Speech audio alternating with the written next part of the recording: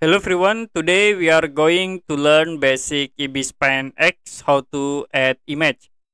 So if you want to add image in Ibis Paint X, you can click the layer icons in the bottom right, and then you can click the camera icon.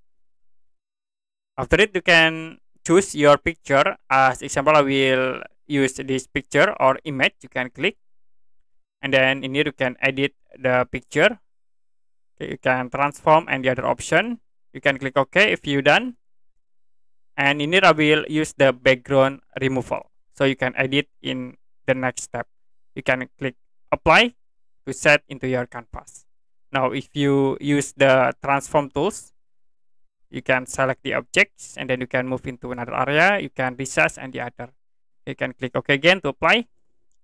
And I will insert again another image. You can click layer icon, click this camera icon, and then choose the image. Click OK, and then use background removal. Click OK again. Okay, that's it for basic Ibis Paint X tutorial, how to add image. If you have any question about tutorial, you can comment below this video.